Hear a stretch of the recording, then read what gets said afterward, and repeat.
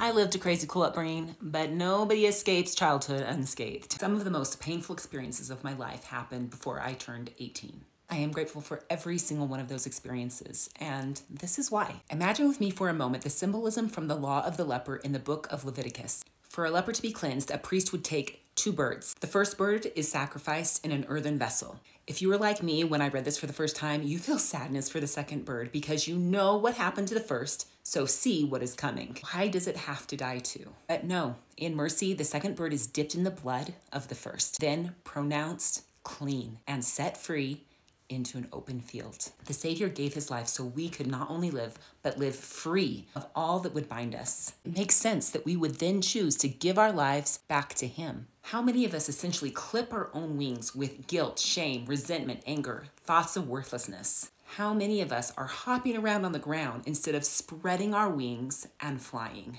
Which view would you rather have in this life? Every pain, every joy is so we can become what the Savior sees in us.